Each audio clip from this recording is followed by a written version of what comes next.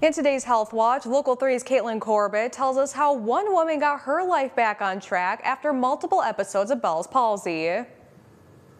Imagine having trouble drinking through a straw or applying chapstick. That's a reality for people who experience facial palsy. This Awareness Week, we share the remarkable story of one Bell's palsy patient and how Aurora BayCare Medical Center helped her treat and manage that condition. Baby, I'll be moving on, and I think it should be something You might remember facial palsy coming into the spotlight when singer Justin Bieber had to cancel several concerts after a battle with Ramsay-Hunt syndrome, a diagnosis that can sometimes cause facial paralysis. But facial palsy is much more common than you think, and the signs can be hard to recognize.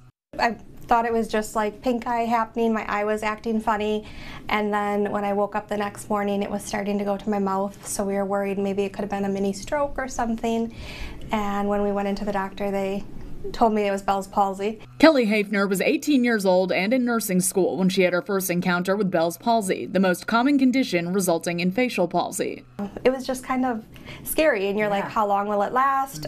You're at that age where you're starting college. I was just in starting my nursing school, and it was a little overwhelming to know, will my face work or won't it? There's nothing you can really do to control it. Sudden weakness on one side of the face is a telltale sign. Things like brushing your teeth become difficult. And in a rare case, Hafner's journey with Bell's palsy wasn't over. 3 more episodes, the final time, Hafner noticed migraines, muscle spasms, and nerve pain. Just kind of at my wit's end with just like, there's nothing more that you're going to be able to do. I'm already past the time frame that people say that you can get better.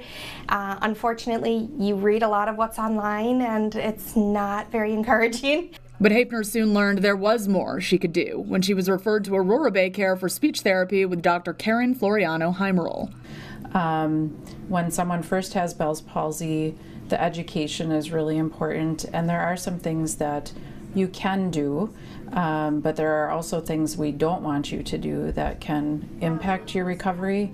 So coming in and just, even if it's just that one-time meeting and we never have to meet again, it's really important to have that education. Dr. Floriano-Heimerl is no regular speech-language pathologist. She's the area's only one trained in facial neuromuscular retraining. We have to first look at muscle tightness and trying to reduce that, and then we look at retraining, where we work on really forming new pathways in the brain that when I smile, these are the muscles that move.